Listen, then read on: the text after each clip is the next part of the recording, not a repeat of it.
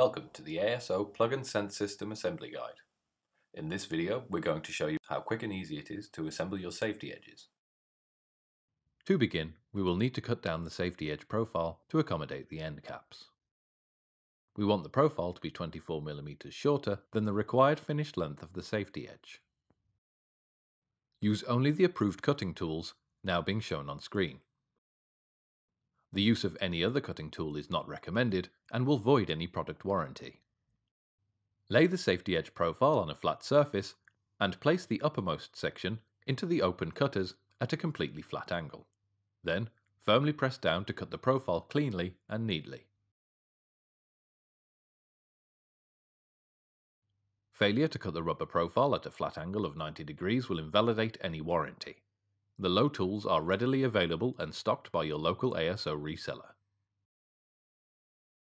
Water drainage holes must be removed from the end caps before fitting.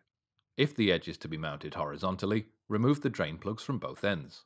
If the edge is mounted vertically, just remove the plugs from the end closest to the ground. For the TTLL and the TTLA safety edge profiles, remove the notches as illustrated from the end cap to allow the sealing flaps to protrude through the cap.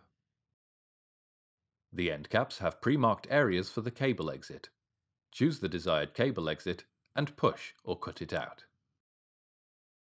Push in the lock cap, including the attached plug, into the hollow spaces surrounding the switching chamber. Ensure it is tight to the cut surface of the safety contact edge. No gaps should be present on either side. Check whether the outer wall of the switching chamber abuts the lock cap. Slight rotational movements of the lock cap can additionally cause this. Insert the attached KS4 resistor or cable plug into the electrical switching chamber of the safety contact edge. Now press with force on the plug using a thumb to drive the plug into place. Remove the pressure and then press the plug again to ensure the correct fit. Place the end cap neatly over the KS4 plug and lock cap to secure the build. Fasten the end caps by pushing firmly the fixation clip into the holes marked on the end cap until it clicks into place. For bigger contact edges, an additional fixation clip is used to fasten the end caps. Repeat this step at the other end of the safety edge. A click should be heard to ensure the clips have engaged and locked successfully with the lock clip. The spears hold the end caps on, but they also ensure the KS4 plug seal does not move.